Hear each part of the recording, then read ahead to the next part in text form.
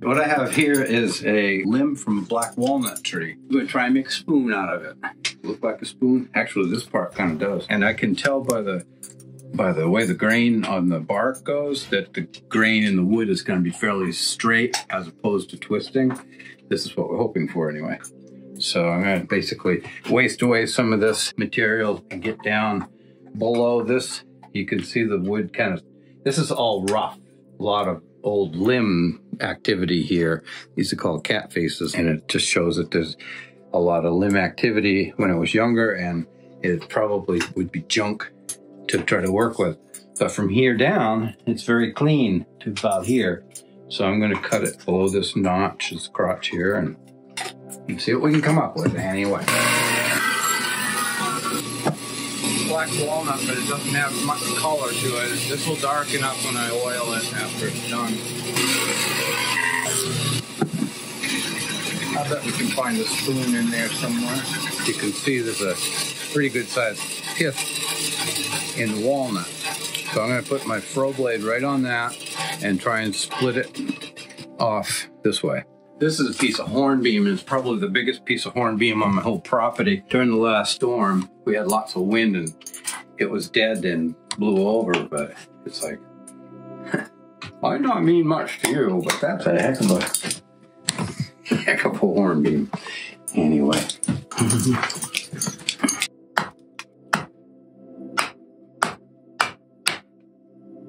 Crack looks like it's going nice and straight.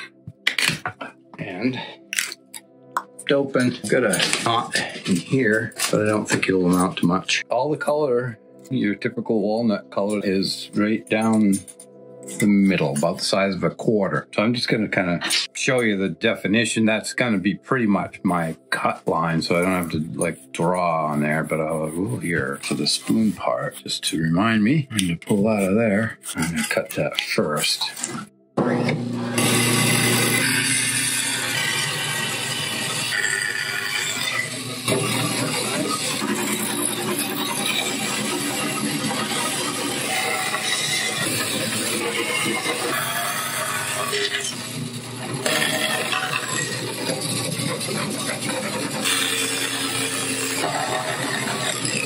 That knot doesn't go all the way through, so as I'm carving out the bowl of the spoon, that'll disappear, and that's good. So, ordinarily, doing a spoon, I'd carve it with gouges and knives and things like that, but I have recently purchased some new burrs. They're called Kutzall. I'm going to try them out on this. One reason being is that this piece of walnut is hard and dry. And generally, when I carve a spoon out, I like to use green wood because it carves easier. I'll be doing most of it with power tools and then finishing up with hand tools. And I change out the bit. You start off with the round ball.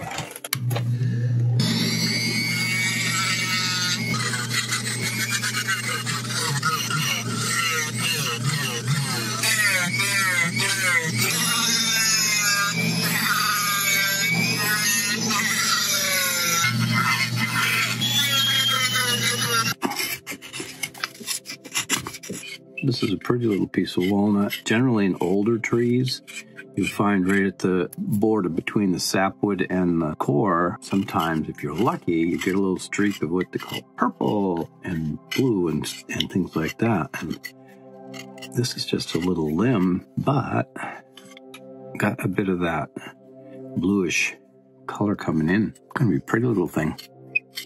We always get such great feedback from people. It's always great to hear comments. I love trying to answer questions, if you have any. I'm going to scoop it with a gouge or a carving hook to smooth it up, because you don't want it all rough like that. Smooth like this. Really, I probably won't. If I put sandpaper to this, it probably won't be much more than 320, because you really can't get much smoother than a nice sharp knife cut. And I like the tool marks left on it anyway. Shows that it was, you know, carved, and it's a little bit more of an organic aura to it. Got a So about the bit for me, I would ordinarily be doing this by hand. It's quite doable and quite satisfying doing it that way, but it's a lot of work. It's hard. Now I've got arthritis in my thumbs, and that makes kind of a pain to do that kind of work. This, half the problem or half the trick to doing it by hand is stabilizing your piece so you can use both hands to carefully carve with, right? Almost impossible to clamp these things down. I mean, you can put the neck of it here in a clamp, I suppose, but with a power tool, taking away all the dumb wood that you'd be struggling with so much, and I can just hold it with one hand. It's great. I like it. Okay, here's 3 culprits that would help me tackle the inside of that bowl. This is a bent gouge, and it is a number 8 sweep this way, and that's very handy for shallow bowls. This is a spoon gouge, and it's also an 8. That's the sweep, and this is a rather large one, but I have a fairly large cavity to hollow out, so that'll be good. And I also have a little thing they make and sell, whoever they are, but I made this one, and it's handy because I made it double-edged, so I can go this way or that way without putting it one down, picking up another. So I'm going to start with it. It's tricky business. Let's see, this does a really nice job.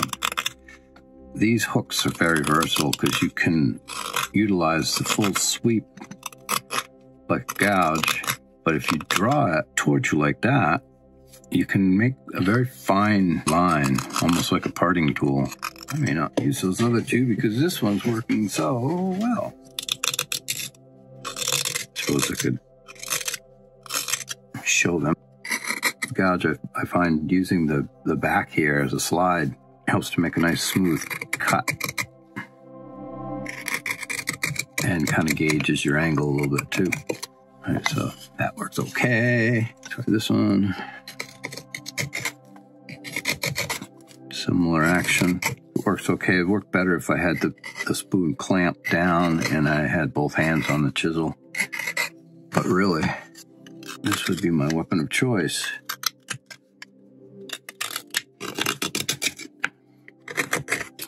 Now this bowl goes down to a certain point here. The grain slopes this way, or it doesn't slope, but the slope goes that way to here, and then you have to come from this direction to there to avoid digging underneath the grain, causing a splinter or chip. Cutting across grain, like I'm doing mostly here, is how you get the best control out of your cutting tool. But if you really want to do it and get the smoothest cut, you angle your blade as you're going across, and it's like a skew. It slices more, and that's when you want to do it, proper way against the grain there.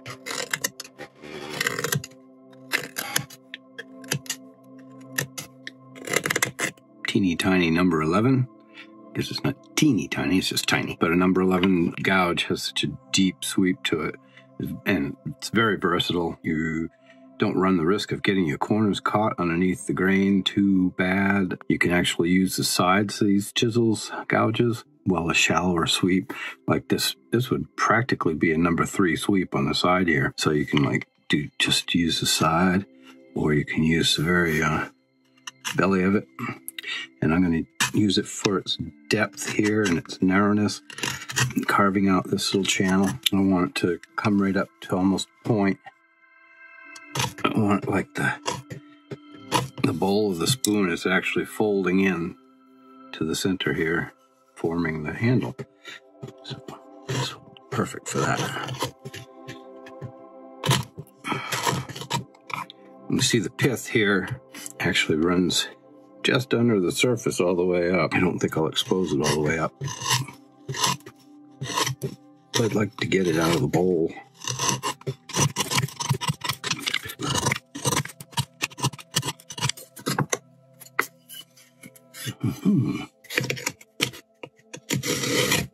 Make these little hooks in almost any shape you want. They're not too hard to make. So this is a really tiny little, let's see, where's the camera cover? Camera. There it is. That's a tiny little thing. And it's made out of a chainsaw file. See, the thing is, I want to carve out, smooth out this area, but I have to go with the grain. So that's coming out of the cave. Conventional gouges don't really work very well for that.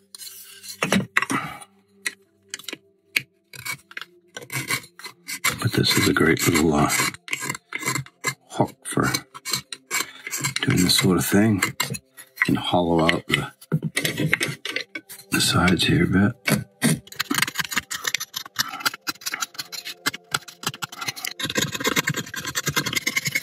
That's pretty good. So to complete the effect, I'm going to roll this corner over with a straight blade.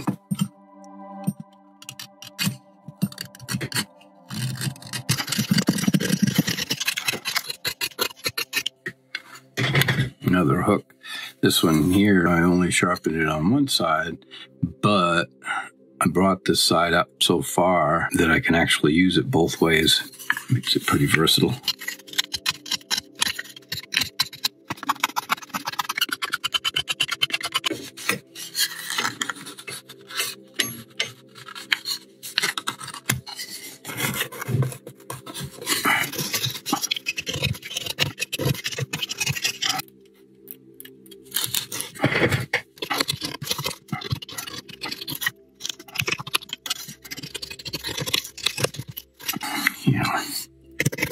Okay. I'll call that good and move on from here. Okay, we're going to try a new bit. It still cuts all. New shape. My first go at it. Let's see what happens.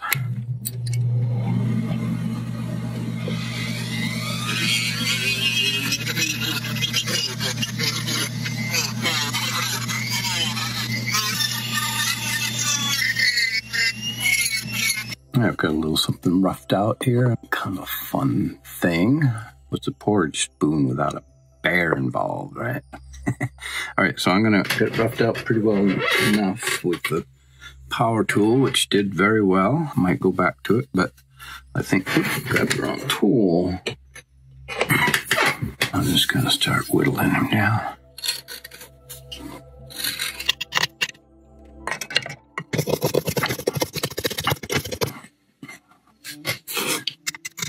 It's hard to have a piece like this clamped down when you're carving like this because you got to go at so many different angles, follow the grain. Maybe a contortionist get it done. Much easier to turn the spoon. This is a leather strop with a polishing compound on it. It will refresh a blade 3 or 4 times before you actually have to go back and redress it with a stone.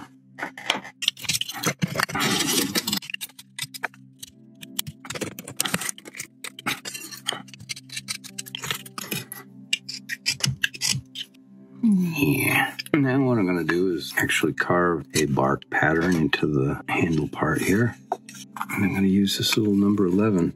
Now, this is a teeny tiny number 11. Not just teeny, teeny tiny. Just going to kind of make little suggestions of bark. Got to remember this is wall art. I mean, not wall art. This is a spoon. I got all the bark carved in that I want to. Reminding it's a spoon, it's a spoon, it's a spoon. The last thing I'm going to do is put some little eyes in, and I've taken, well, in this case, a piece of chainsaw file and ground it down and then put a dimple in the very end, and that's my little eye maker. They come out all so cute. Pretty good. I don't know if you can see that or not. You'll have to get up close to it. Remember, just enter to win by commenting on this video. Doesn't hurt to hit like and subscribe. Putting a wee bit of a dimple in for his nostrils. Yeah, that's a ticket.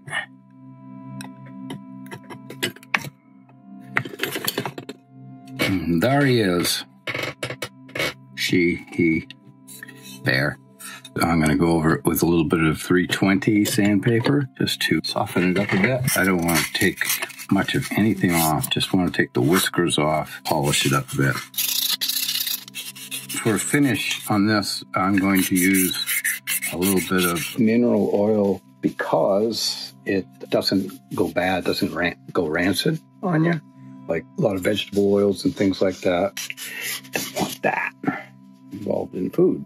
So mineral oil is good. Generally, the spoons and wooden utensils that I have, the ones that we use all the time, they don't get oiled and oiled and oiled. They get oiled when they're new, and then they get used, and they get washed, and they get put away, and they get used and washed and put away. They pick up oils from what you're cooking and different things, but it's all a constant flow, so it's, you know, everything's fresh and good. If you put a finish on that's supposed to make the piece look shiny and new forever, it'll disappoint you.